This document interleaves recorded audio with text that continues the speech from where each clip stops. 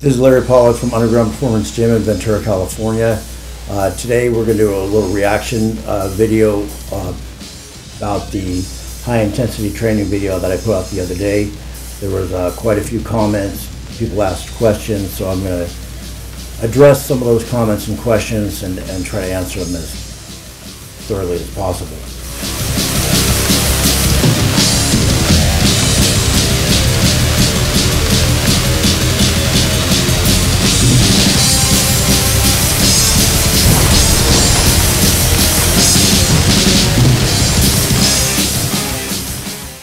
Okay, so first of all, I want to address one topic, which was the title of my video was the evolution of high intensity training. It wasn't Mike Mentzer's HIIT training philosophy. I know I did talk about that I did train with Mike Mentzer and learn from him, but I also, developed my own theories of high intensity training beyond that. But I also want to talk a little bit about some of the reaction videos and comments that I got regarding Mike and his training, because there's a lot of confusion out there about how he actually did it and how it actually works and things like this. So first of all, what I told you in the video, the way we trained, was exactly what we did do. Which was basically a couple warm-up sets, and then we do an all-out set to failure with force reps and negative reps. And we do several different exercises per body part, depending on the size of the body part. So there would be actually one high-intensity training set for each exercise. So maybe if we're doing, say, biceps, we'd do 2 different exercises, maybe 3. And something like back, we do as many as 5 different exercises to hit all the different parts of the back. So we're actually doing 5 total high intensity sets, not 1. Now, initially I trained with Mike in the early 80s, and this is not long after he had retired from competing. So I believe, the way we trained was the way he actually trained when he was trained for competition.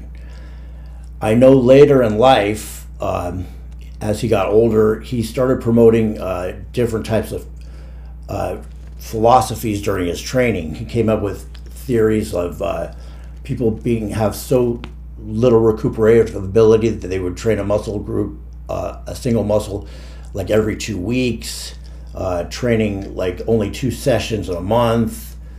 I've heard, all kinds of different things. Even taking a set and doing it 20 seconds on the concentric and 40 seconds on the eccentric, things like this.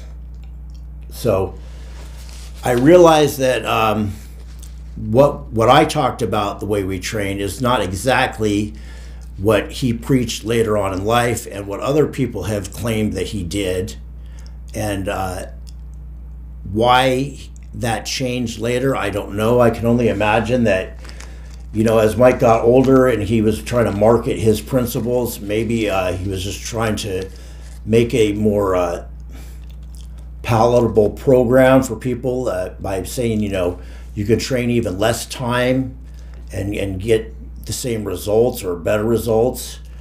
But that's not really what we did. First of all, someone talked about cadence and the rep tempo.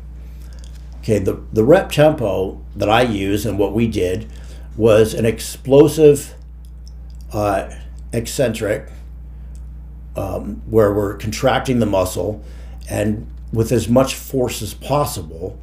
So you're lifting a maximal weight for a certain amount of reps, which is as much force as possible, and then we lower it under control until we get to the end of the set, and then we would do the negatives, and obviously on the negatives you're going to go as slow as possible.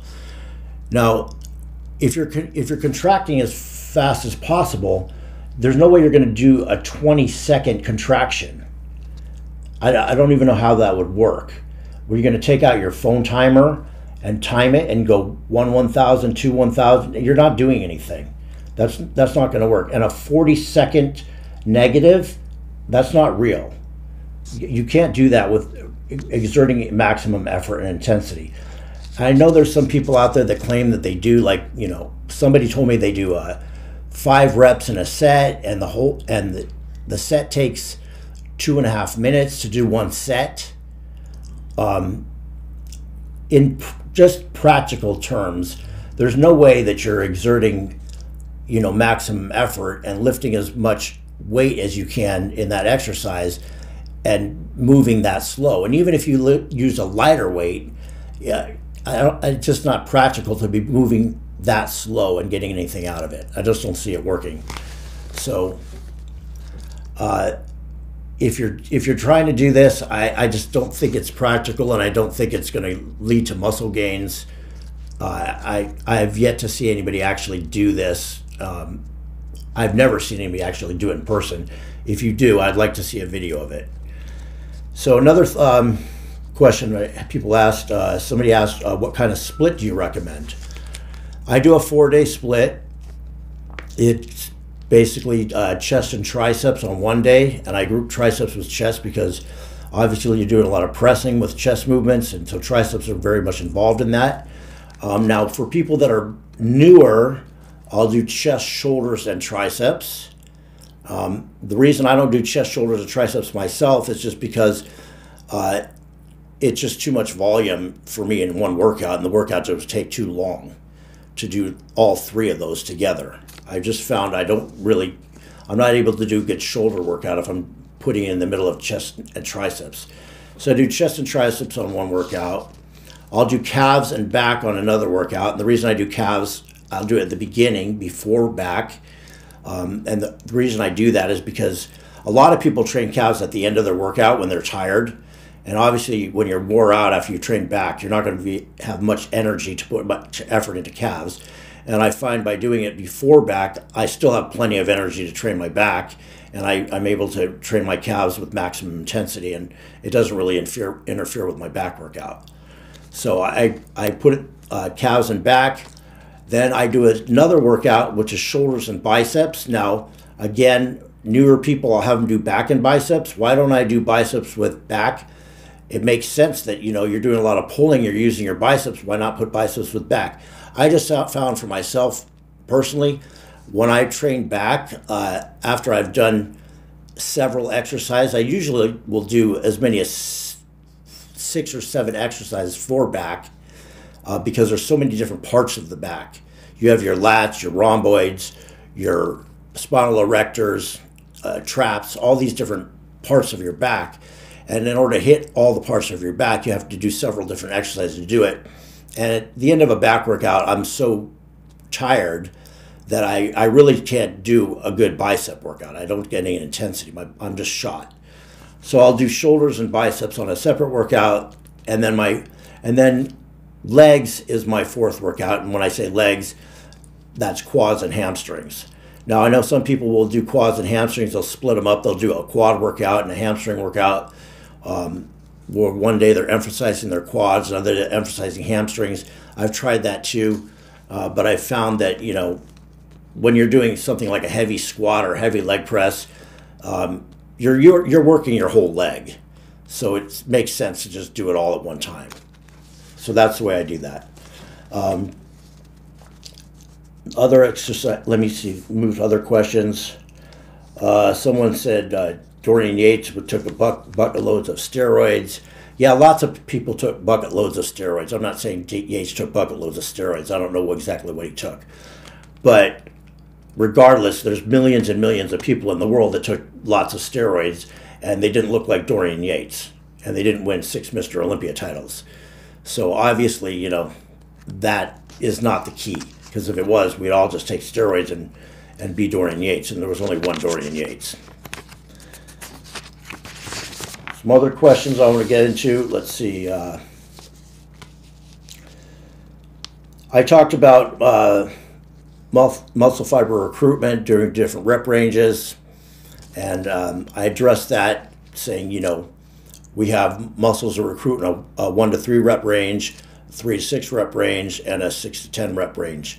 And somebody said that they're recruited on the basis of intensity, not the amount of reps. Well, yeah, of course, but the intensity is based on how hard the weight is when you go to failure. So if you're going to failure with a weight that you can only do 3 reps with, the intensity is on that level. A 1 rep max would be the maximum intensity you could put into any set of anything. I mean, there's no way you can put more intensity than you would with a 1 rep max, but obviously we're not going to train with a 1 rep max all the time, because that's only going to work your 1 rep max, and you're not going to be able to work all the different fiber types that way. Other questions, let's see. Talked about that. I'm just flipping through these notes here to answer different questions that people asked. Again, yeah, like I said, I told you exactly what Mike did during his training and what he preached later in life. And by the way, let me make this point. Later in life, and I found this with a lot of trainers, you'll have people that trained a certain way, dieted a certain way at a certain time in their life when they were competing. And later on in life, 10, 20 years later, they're not competing anymore. They're not even training anymore. And they're still promoting the same things, or maybe different things than they did back when, but they're not really in it. So they're just going on what they remember. One thing I can say that sets me apart from some of those people is I never stopped training. I just killed my legs the day before yesterday, and they're sore as hell today. So I know when I say this is current information. This is not what I did 20 years ago, based by memory. This is what I've been doing consistently for 40 years, and my training has evolved over time. So it has changed. I've made little tweaks here and there in the way I do it to obviously progress and to make my training more efficient. And let's see. Time under tension, I addressed that already. I talked about maintenance. Someone said maintenance shouldn't be a consideration. Yeah, I didn't promote that, you should train for maintaining and not for progressing. Obviously, you're either progressing or regressing in life, in anything you do in life. I don't care if it's working out or financially. You're either progressing or regressing. Very few people just stay the same. With that being said, there are periods in time when some people just maintain where they're at. Whether they're doing it intentionally or unintentionally, it just goes like that. There's sometimes when, I'm trying to make gains, but my body's not making any more gains because I'm maxed out. I've maxed out my genetics, and I've done everything I can with my nutrition and training, and I'm not growing anymore. But I still have to do the same training and nutrition just to hold on to what I've got, especially at my age. Right now, it's not a matter of going up above and beyond. It's a matter of holding on to what I've got and trying not to lose muscle over time. So there is going to be a point where you're not going to keep getting bigger and bigger and bigger, because if that happened, we have 5,000-pound bodybuilders, and obviously there's a limit with everybody, regardless of your genetics or whatever else you do. Someone asked about myo reps. Myo reps is basically rest pause.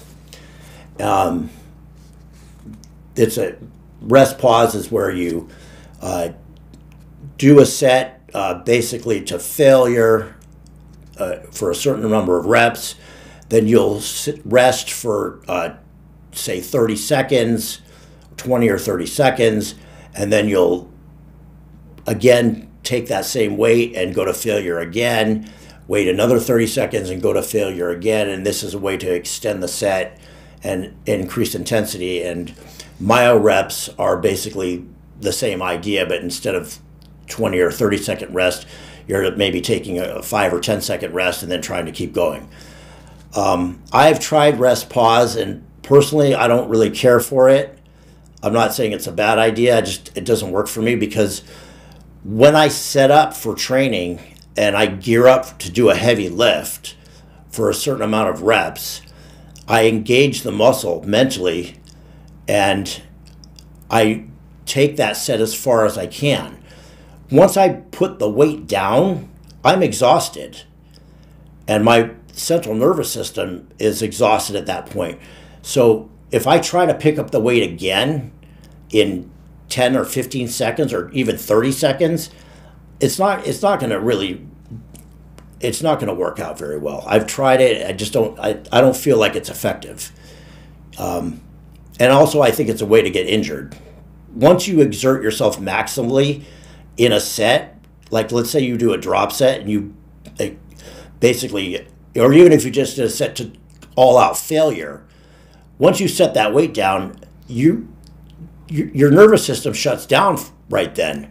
Now, for you to try to grab that weight again, I think you're just asking for an injury to happen, because prior to doing the set, I have to mentally gear up for the set, engage the muscles with the weight and what I'm doing and feeling the weight. And again, once the set's over, I'm exhausted. So I'm not gonna try to maintain that intensity again in 30 seconds. I just don't think it's effective, and I prefer to do a drop set, completely burn out the muscle, and then be done with that set and move on. Would high volume build work capacity compared to HIIT? Yes. Obviously, if you do more volume, you're going to have a greater work capacity. If you're a bricklayer and you lay bricks and you do it for 8 hours every single day, you're going to develop endurance to be able to work 8 hours a day laying thousands of bricks. But let me ask you a question. Have you ever seen a buff construction worker that didn't lift weights? Not really. So will you build endurance? Yes, you'll build endurance. Are you going to build more muscle? No. If you want to build endurance because you're trying to be an endurance athlete, do more volume. But if you're trying to build as much muscle as you can, the intensity is what matters, not the volume.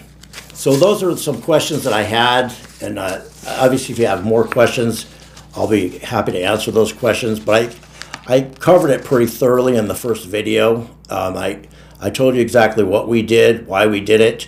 I know there's other videos out there, like I said, where people are claiming different ideas of high intensity training and how it works. This is just what I found is most effective based on training myself and also training lots of other people. If you have a better way, I recommend that you try everything. I can tell you personally, I have probably tried every type of training methodology there is.